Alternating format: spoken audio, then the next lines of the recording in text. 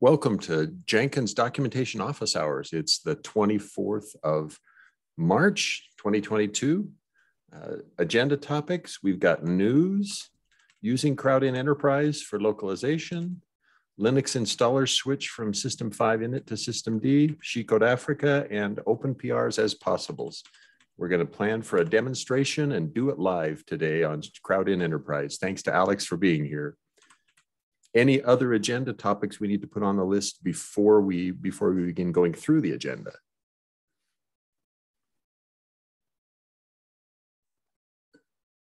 All right, then let's do it.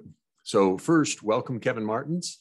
Kevin is a new documentation contributor. We're delighted to have him with us. Kevin, give us a 2 or 3 sentence introduction of yourself.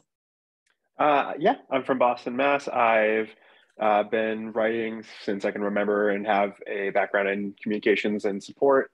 And I'm really excited to just be part of the project and start contributing to the docs. Thanks, Kevin. Welcome. Great to have you here. So next topic, we're going to have Alex take me through a tour of enabling Crowd-in Enterprise on the Jenkins platform labeler plugin. So 2 weeks ago, Alex showed us a demonstration of how easy it is to manage translations using Crowd-in Enterprise for open source projects. So Alex, let's go ahead and you coach me on where to go and what to do. Yeah, the domain is intellectual sites. I'm sorry, intellectual sites? Intellectual sites.crowdin.com. Okay, intellectual sites.crowdin.com. Okay, like that? That is perfectly fine. Okay. Yeah, and then you had to sign up. That's in the upper right corner. And I can just use my GitHub credentials. Yeah. Okay, and it's only accessing public data, so that's perfectly healthy. Okay. All right. Yeah. Okay, now I log in and it will probably ask me how, and I log in with GitHub. Yeah, and it wants to know who I am, of course. So yeah. Great. And yes, I accept the terms and conditions. Okay. And it's okay that I used a Gmail account. I didn't have to use a... Yeah. Okay, so verify email. Yeah, you don't need to do that now. Okay. Because we have no password, because it's provided by GitHub OAuth. Ah, right. I make you a manager real quick. Mark, wait. Go right here. Okay, refresh the page. All right, so refresh the page. And in the intervening time, I've also verified my email. Now what? That was quick. If you head to console. Okay, go to console. Yeah, you click on create. Create over here on the right. Yeah, let's name a platform labeler plugin. And does it need to be, can I use spaces, etc.? It's just a name. It's not the URL or ID or okay, something. So I certainly can. All right. And I want to go to languages. Io parlo italiano, so I want Italian. You can also click pre-fill and click the 30 most selected languages. Oh, wait a sec. You say there's pre-fill here? Yeah. The top 30 most selected languages, you can fill them automatically. And then I can clear the ones, okay, I don't expect Afrikaans, Catalan. I'm just using that as mostly a sample. Right. Okay. So Danish, Dutch, no. Finn, no. French, yes. German, yes. Greek, no. Hebrew, no, not yet. Italian, Japanese, possibly. Brazilian, Portuguese might happen. Russian, I might persuade somebody to do. Okay, Spanish, I know I can. Swedish. All right, good. Okay, so now I've got 10 languages. Is 10 too many? It's 10 okay that I choose 10? That's fine. Okay. Let's scroll down a bit and select crowdsourcing on the workflow. Crowdsourcing? That basically means that everyone can sign up on this instance and provide translations. Okay. And you have create project. All right. Yeah, below at the screen, you get a little tutorial because you signed up on it initially. Okay, and so this is saying hey, there are integrations I could use. And one of Yes. those integrations, I assume, is GitHub. Yes. Okay. And so, and I could also invite people. Okay. And set up to invite individual volunteer translators. Okay. Got it. If you want to integrate your GitHub project, you click on project settings in the bottom left corner. Okay. So project settings. Is it? Let me pick your project, platform label of plugin. And No, I probably, I meant integrations. Okay. All right. It's above project settings, but you need to scroll down. I see. Okay. So if I scroll down, integrations. Got it. Okay. There we're going to pick GitHub. GitHub. Okay. Oh, and I probably needed to pick the connect, but all right. Set up integration. Yeah. You don't need to use the personal access token here because it relies on the OAuth you have for previously. Okay. So it's saying that it wants it will get organization access to Jenkins CI. Yeah. Is that safe in this? Oh, it's only public information. It just needs to know where it gets the data from. Okay, so it's not. This is only public information, so it's not going to get access to private repositories if there were any. It's reading public information from Jenkins CI, but read and write data from your account, like to your repository. All right, so this application will be read and modify repository webhooks. Okay, no direct code access. And it will have access to read and write public and private repository data, including, that's needed to publish the translations from Crowd into GitHub. Okay, all right. So I think this is safe then. Let's go ahead, authorize. Oh, oops, now I've got to pull out my security key. Two-factor authentication is my friend. It'll be just a minute while I do that. Hang on. I love my YubiKey, really, truly. Yeah, it's my keychain. Just the best way to do two-factor authentication. Okay, use security key. And it now says, oh, that was easy, much faster than usually I get 2 or 3 failures. Okay, great. Yeah, now it scans your account. And if it's done, you see your little avatar on the gray box, and you can select your repository on the drop-down. Okay, and I assume it's querying 1,800 or as many as 2,000 repositories here in the Jenkins CI org. So this is going to be a while, isn't it? No, it queries the data from your account. It's not we didn't install Crowded on Jenkins, just accessing OAuth through your account. Okay. Yeah. All right. Well, so then, okay. But this is just one way to integrate it. You don't necessarily need to do that. You can also use the GitHub workflow to push and pull things, for example. But I think we are going to do this today because this is how you would do it through Crowdin. Okay. So it's going to eventually finish querying the list of repositories from my account. All right. And now I select, and it will be. You can also type in platform. Yeah. So I do Jenkins CI/platform. There it is. Okay. Yeah. Branches for translation. We'd like the master branch. Yeah. And this is okay branch. As a name? Yeah, that's the name, the branch name it creates where it pushes the changes to. Okay. Now, if you scroll down, we can say, this is fine. We sync them every hour. I think Platform Labeler doesn't have much traffic for new contributions, so this is also fine. If you click Save, you can configure. And now help me on this. Sorry, before we go up, the duplicate strings, is this something that should matter to me? I'm used to thinking that in Java, duplicate strings are always translated as the same string.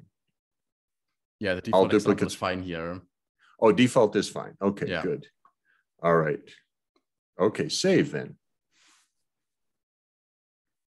Yeah, now we have integrated the repository, and now we set up the branch where the language files are on. If you click on the 3 menu dots right next to the exclamation mark, no, the one below. Oh, below, right there, yeah. Okay. And we click on branch configuration. Okay. The Crowdin YML is the file that is going to be pushed to your default branch on GitHub in the next run. Okay, so I'm going to press continue here, and this is a file they will place there that configures Crowdin for my repository. Yes. Okay, and so The source path is where the where the translation strings are coming from, and the translated files path is where they are going to. So the source files path would be like, I think, source main resources and so on. Okay, so if I do source main resources. Yeah, you can work with asterisks here to include the nested folders. And relative paths, source / main / resources. And is it ant style pattern match, or? If you hover over the question mark in the circle, you can see what is supported. Oh, good. Okay. Wildcard selectors. Oh, good. Okay. So like something like that should get anything in the resources. Yeah. And now I don't know if this plugin has had any setup for properties at all. So it may be completely infeasible. Well, I guess it's got jelly files, and those should be translatable, but well, no, we need property files, right? We need something that, well, guide me. You can use property files, but you also have HTML files that would turn out as well. Oh, right. Okay, and those are localizable or something I saw. Perfect. Yeah, but I would add asterisk.html to exclude the jelly files. Okay, because jelly in this case is not a translatable thing. We would want, okay, so that gives me one. Now, what if I need to put property files as well? Whoops. That would be .properties. And so do I add that as a separate line here? I think you can have several strings and several paths set up. I'm not sure how to do it at the moment. Okay, all right. Well, so we know HTML files can be translated, so let's translate one of those. Yeah, and basically you can copy the source files and put it into the bottom one, remove the last part, the asterisk.html. Okay. And if you hover over the question mark. Good. Yeah, these are the supported placeholders, how you can name the file. Good. Okay, so it would be something like original file name. Yeah. No, is that with or without the suffix? That's only the original file name, but we want original file name and then the underscore, and then we want the two letter code. Yeah, 2 letters code. Okay, all right. .html. Yeah, we can use .html or to work with the placeholders. I think it's file extension, or what was it named? Oh, yes, you're right. There is a file extension. I saw that. Okay, it's file this extension. Way. By doing this single translated path would then work for properties as well. Yes. Okay. All right. Okay, and now we can save the changes. Okay, and now how do I get the save to be active? We first need to click save changes at the top. Oh, at the top. Got it. Okay. Yeah. There we go. And now we can save it. All right. Okay, and now you can hit the sync now button. And if I hit sync now. Yeah, and if you hover over the progress bar, Oh. If you hover over the progress bar, it tells you what's going on.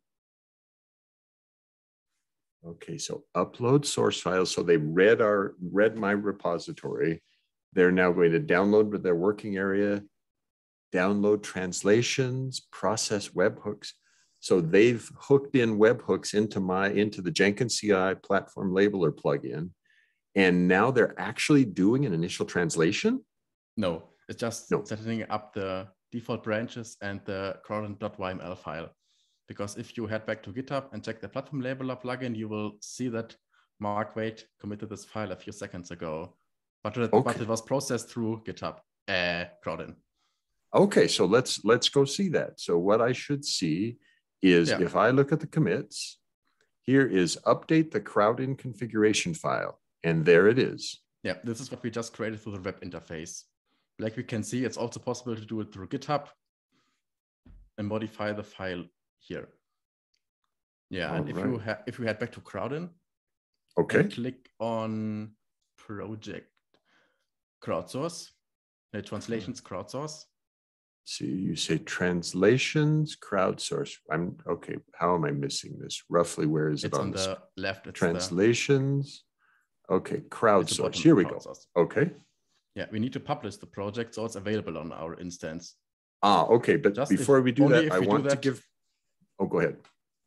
Yeah, if we don't do that, the project remains private and only you and me can access it. And if you click the publish button, it's available to everyone on my instance.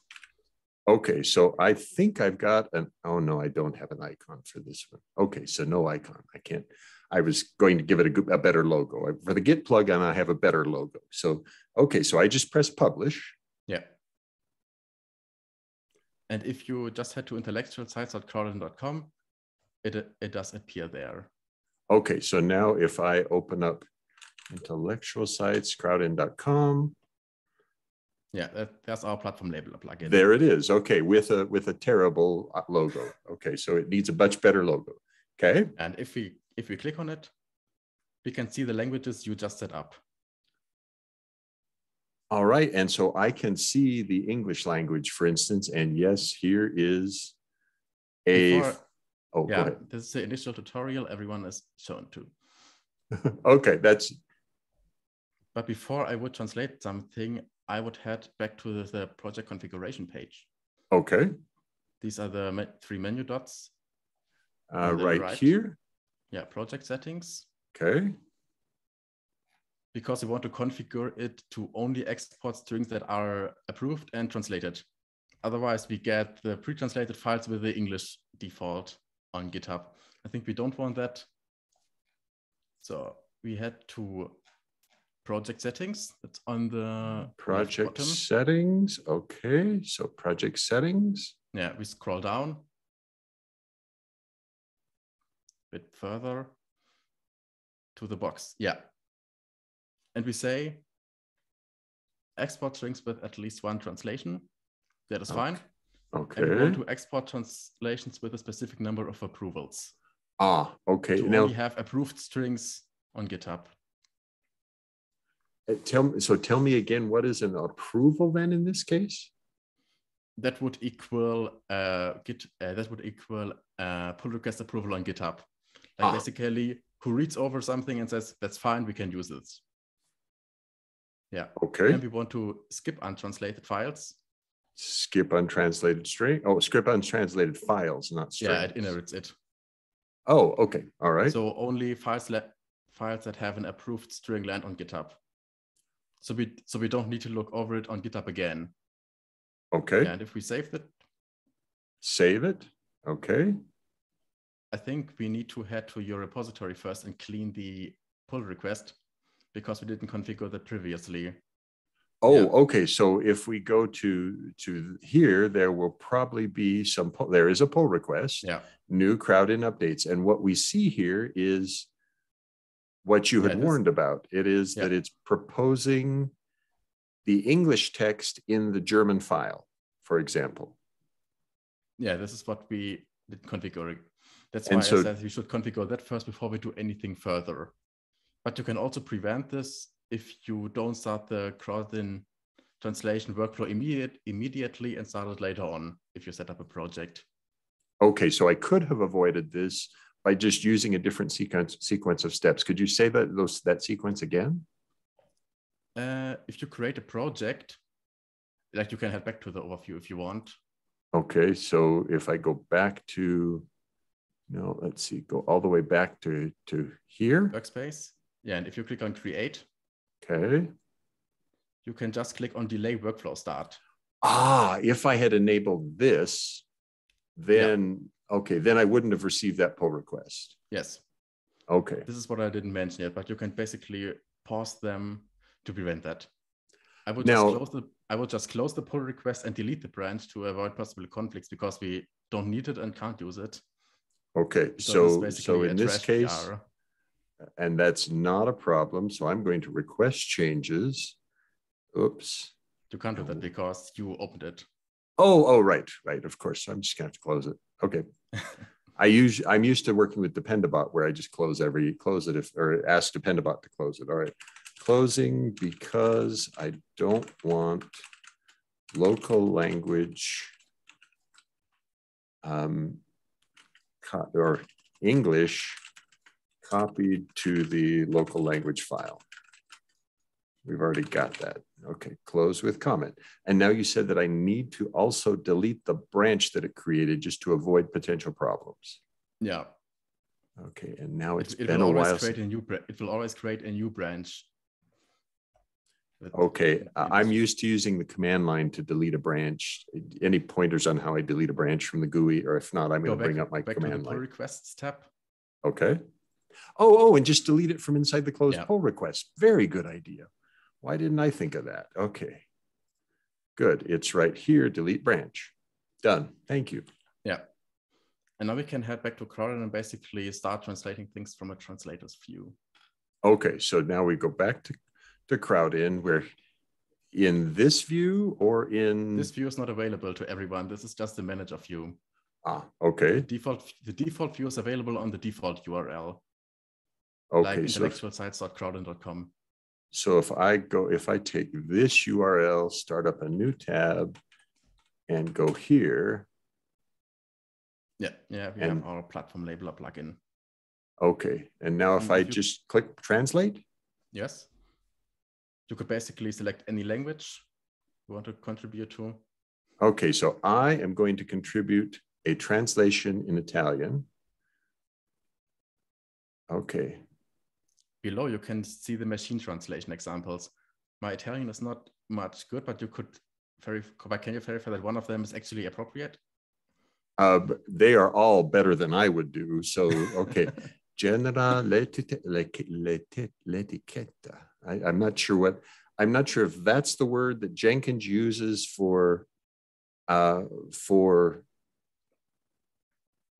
there we go. I like this one, Sistema Operativo better. Okay, so I click the use and save to choose to use that one.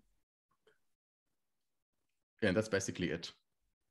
Okay, and that now has, I've now started a session and I can do more of those. So let's say I'm going to do several of them. I can do another one that says, this looks like this similarly useful. Okay, genera l'etichetta. Okay, so and if you click on, that's basically how you can translate things. Of course, you can also put in something on your own. The machine translation is just the recommendation on what it thinks is the appropriate term. They often fit well, but sometimes you have strings it doesn't know about. Mm-hmm. Right. So well, and these may be terribly flawed because I'm not a native Italian speaker, right? So I embrace the fact that I may in fact be making a horrible okay, where is Sistema Operativo? There we go. Okay. Yeah, I mean, I can't verify whether they are somewhat appropriate, but if you say they fit, then I think they fit. Well, and we've got a good sample here. So, okay, so I've now acted as though I were a native Italian speaker, which I am not. And now do I have to do something to submit this as a pull request? No, from a translator view not, but you as plugin maintainer can click on crowdsourcing. Okay, so as a plugin maintainer. Italian all strings crowdsourcing. Okay, so crowdsourcing was here. No, I mean in the editor. Oh, from the editor. Okay. Yeah, there you have the crowdsourcing tab. Okay. Now we can switch to proofreading. Ah, all right. Okay, so now this is I've now switched from translation contributor mode into I'm the recipient of it. Yes. Is that right? Yes. Okay. All right. So, and it's giving me a nice tutorial. I'm going to put the tutorial away because you're going to give me the similar. Okay. Yeah, and now you can basically view what you just translated. On the left, you can see the origin string, and on the right, you have your translation for it. And if you think that some of the translations are appropriate, you can click the tick next to them. Okay, so I check this to say, yes, that's appropriate. That's appropriate. You can also approve them in batches. I could do this to select them all. Okay. Yeah. All right. And if you click the tick in the upper left corner next to the select all, if you approve them all, approve selected strings. So this has taken me as a maintainer I've been able to review the strings, and now I've got those. Will it now submit the pull request and merge it, or what's the next step? I mean, it will propose a pull request, but it won't merge them automatically. I mean, you could configure it like that, but you always want to look over things again. Okay. All right, so I've submitted. Now I don't see a pull request yet. So is it that it batches them, or is there something I need to do? I think we set up the sync hour to 1 hour initially. So 1 hour from now, it will submit a pull request. Yeah. Otherwise, we would hit GitHub rate limitation quite fast if every string would be a new pull request to your account. Yeah. Excellent. Okay, so I have now. Can you guide me? How would I invite others? Let's say you, because you actually are a German native speaker. How would I invite you to, or Germans in general, to contribute to this? Yeah, let's close the editor first. Yeah, you're already in the right point. Just okay. So try to quit editor. Close. Quit editor tab. Quit edit. I'm not okay. Quit. On the left side, the 3 dots, 3 bulk things. This? Oh, yeah, quit editor. Bottom, quit editor. Okay. Close just closes the tab. Yeah, like you can see on the left side, there's a members tab right under a bit above. Members is right there. Okay. Yeah, I'm already invited because I own this instance, but this is where you could invite others. Okay, so if, for instance, I'm going to do this, we're going to assume Kevin speaks an interesting language. And so I'm going to invite Kevin.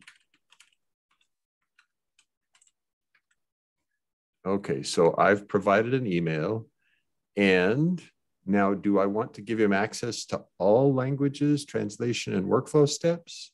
For example, but you can also opt that out and add him to selected languages. Okay, this is where I ask Kevin, do you actually speak any of these languages? So at this point in time, I'm going to go with just English. My French is conversational at best. Okay, so English it is. Great. All right, so I can invite Kevin to English. Excellent. Okay, yeah. Good. And now he's pending as proofreader, like you can see. As proofreader for this project. You are the owner of this project, and the other people you can see are just other organization administrators on my instance. Excellent. Okay, so when Kevin accepts that invitation, he'll be able to proofread English language messages, English language help. So in the HTML files, and when I add property files, he'll be able to also proofread English language property files with their English message. Yes, and if he accepts those strings, they will land as a pull request for you on GitHub. Okay, now when I add a property file, it will be in English initially. So does it allow him to modify them as well? The source string or source string? Yeah, but we would need to change our file detection first because we just configured HTML files initially. Oh, right. Okay.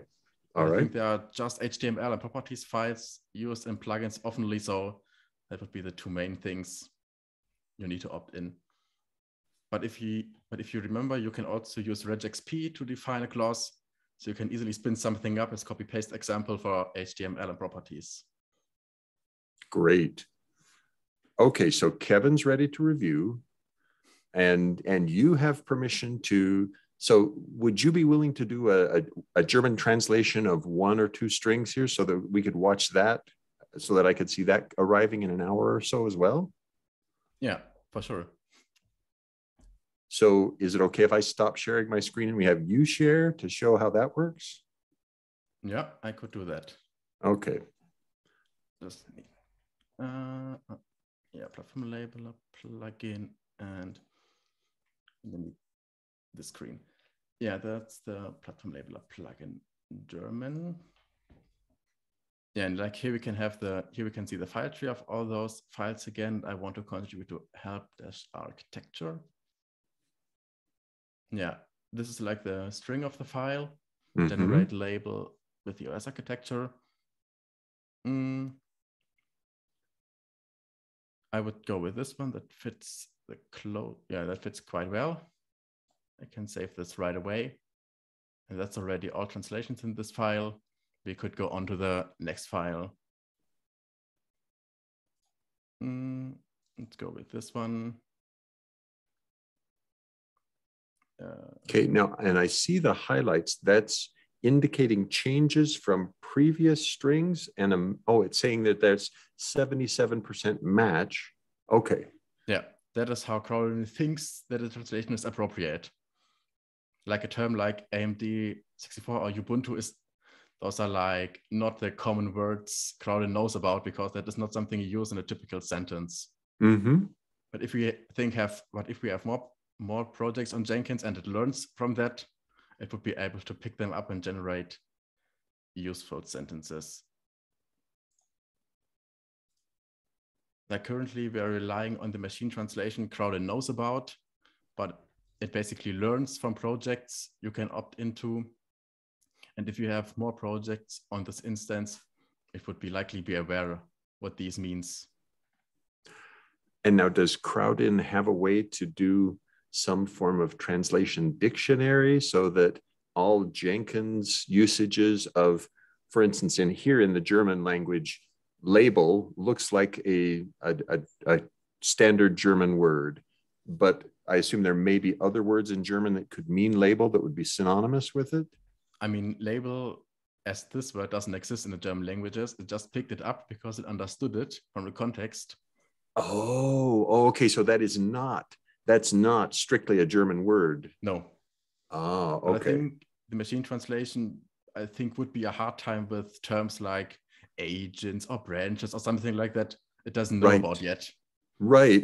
And those are what I'd call high frequency terms. The concept of an agent or a node or a controller are probably words that have very specific translations in Jenkins' world into English or into German, but they may not know what those words are. Yeah. Okay. I just switched the view. Now we are in translation memories. Oh, okay. This is accessing all projects this instance hosts. We are currently only using the translation managers from the plugin itself, but I could opt in all dictionaries and use words or strings from different projects. Okay, so conceptually, I could opt in to use the Git plugin there or the Jenkins integration demos and think, okay, those might use related words in their translation memory. Yeah, for example. Okay. I mean, I could opt all things and use the words from all different projects, but certain projects just have a different vocabulary and use different terms, so it wouldn't be quite appropriate here. But yeah, we can basically opt in the demo from a couple of weeks ago. And if there are matches to the words in here, like we can see, this is what you translated, this is my translation, and this is the source files. And this is how it generates the machine translation and learns some of these strings in the context. It's not a plain dictionary that translates words by word, but more by context. If you go back to the platform labeler plugin, let's say help-name. Yeah, the translation didn't change much because the other project just had about 80 words or something. That's not a lot to learn from, but that's basically the concept how it works. Like the more people, the more projects contribute to one instance, the less translators have to translate for other plugins. Right. And that's, I think what you just described is the power of a translation memory, right? It remembers commonly used words and will apply them with some good guesses. Yeah.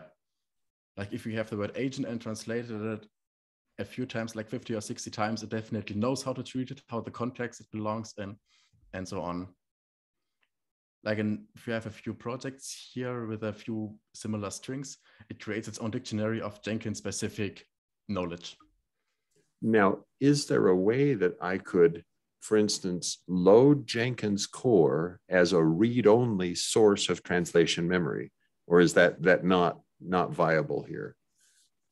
I mean, that it learns from translations, it learns from the input. Like basically the source string is this one, and based on your decision of the answer here, it learns what is the most appropriate term. So it wouldn't read, for instance, any existing German language translations in Jenkins core and assume that those were done by a human. I mean, that would be possible, but on the other hand, you would need to verify all individual strings if they actually still fit, because there are still lots of legacy terms in core that are not quite up to date anymore. So, okay, so an example there would be, there may be the German translation of the word master in a Jenkins core translation that should be converted to the German word for controller. Yeah. Got it. Okay, thank you. All right, so better to treat this as I'm starting fresh, and from this fresh start, we're going to use the translations that arrive, and that will give us better and better words to use in the translation memory. Okay.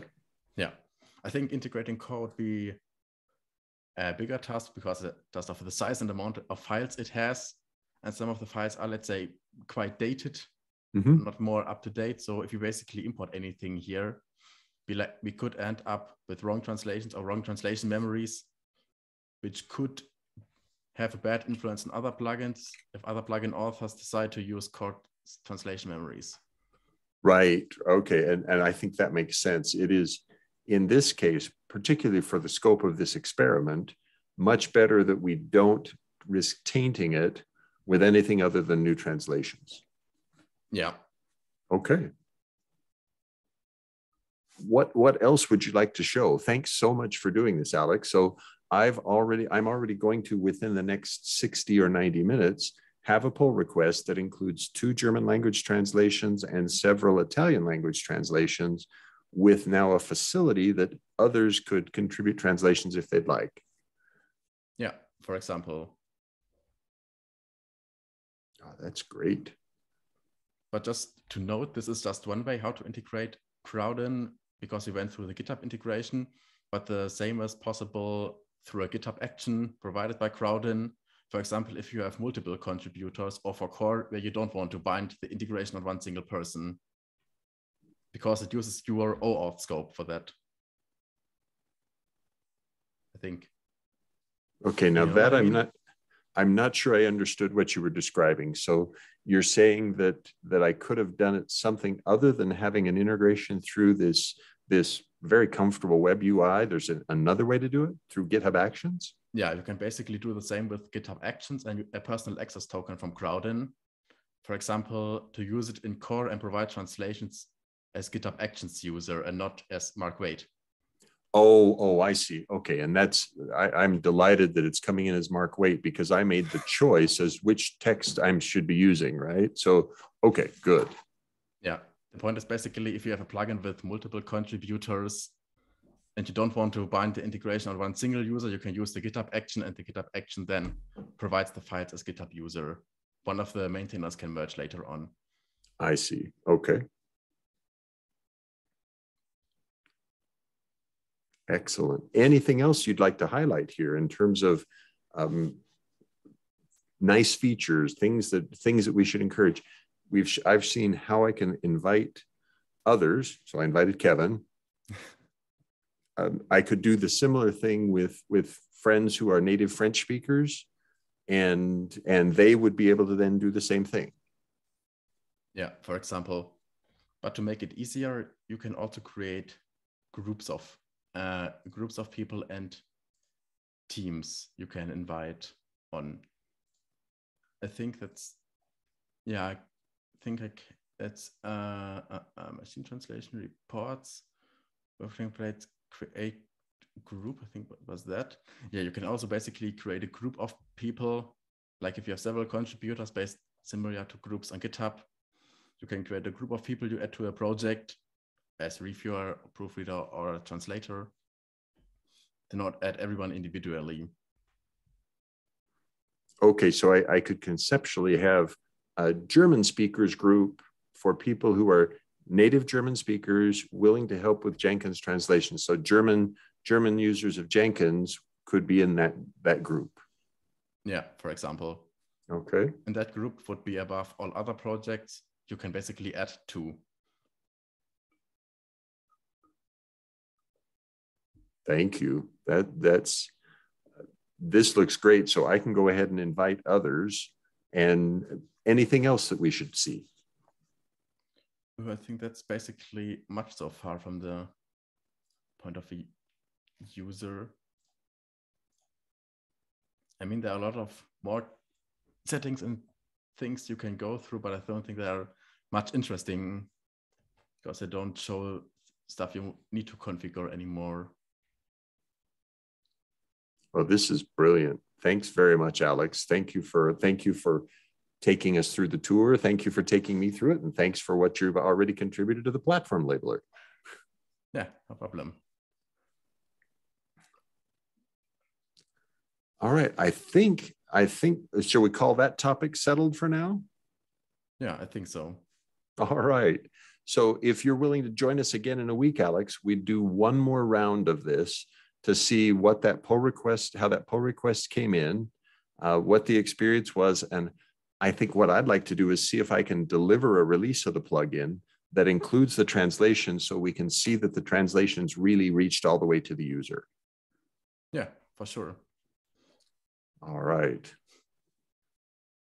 Okay, then we're at 45 minutes in. We generally limit this session to 30. Are there any topics that we need to cover from our other notes? So this one for me was most crucial. I'm less worried about these others. Zinab was not joined us and then had to drop off. So She Code Africa, nothing to talk to there. And open PRs, we do only as time allows. So I think we're set with our agenda. Any other topics I missed that we should have discussed and didn't?